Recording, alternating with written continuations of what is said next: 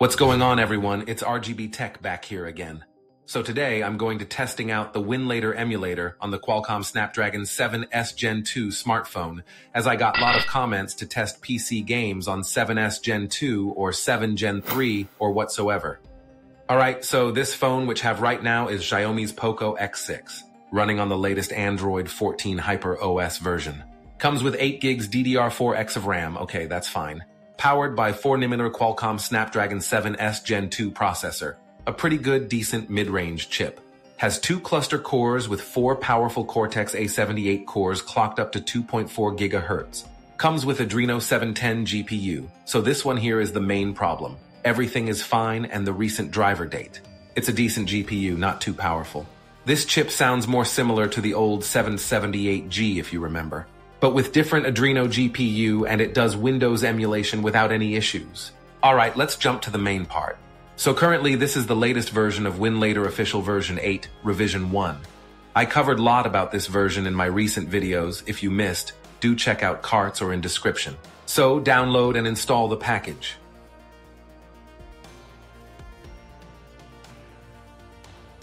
Now I'll close everything.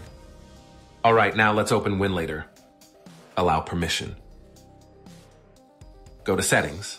Set box 64 version to 0.3.1, which is currently stable and preset to compatibility. Now save. Let's add container. Graphic driver is set to Turnip for this Adreno GPU. DXVK is set. Everything is set. And remember guys, this is just experimental test video. Now to advanced, set startup selection to aggressive mode. Enable all CPU cores and affinity, that's it. Alright, now if we go to System Tools. To test Direct3D, it gets crashed. If I try it again, still no. Now let's try again. Let's try with some of these drivers.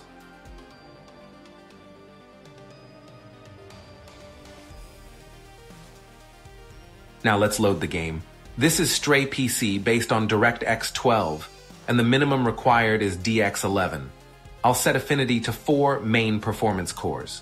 Oops, here we got a message that no compatible D3D11 GPU found. Means this game requires Shader Model 5 DirectX 11 compatible GPU. So the Adreno 710 does not load the things up. Still, it doesn't have any Turnip driver support. Same problem for some GPUs like Adreno 720, 613, and some others. Even if we try to change some settings, setting to custom GPU and limitations. Again, same error. Even with Vulkan D3D, yeah, same it repeats. Let's try to find it on browser. But still no drivers available for Adreno 710 GPU and for some GPUs. Hope it will be fixed soon. Like this GPU is same as the Adreno 642L on the 778G. Runs most of emulators pretty well. Even the GTA 5 running at average 15 frames. It has same number of shader cores and count. Any solution? Well, yes. The only possible way is to set VirGL as graphic driver, which is universal for all GPUs in the world.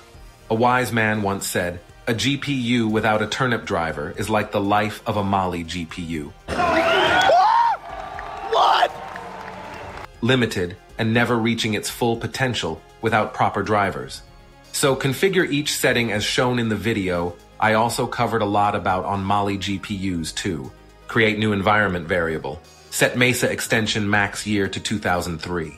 So, the Adreno 710 is now the new Mali of the Snapdragon. Now save the container. I also recommend you try the Winlator Mali version, which is currently the best for all universal or incompatible devices, even if it's a refrigerator or an oven based on Mali GPU.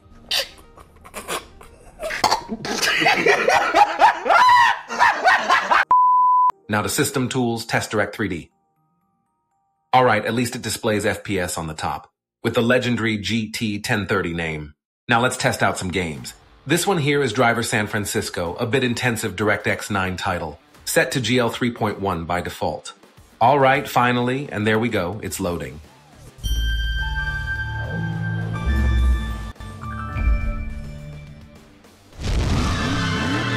And it runs, guys.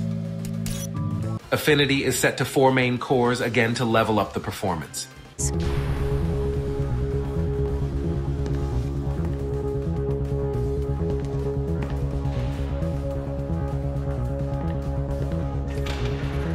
Today is a good day. Today the feds are giving me a parade across town. So, we straight? On everything except the price. We agreed on 20.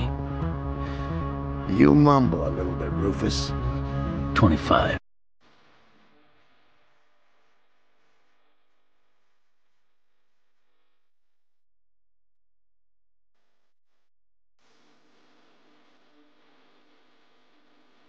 All right, that's all for this video, guys. Hope you liked and thanks for watching. Creo que no, para mí es un orgullo formar parte de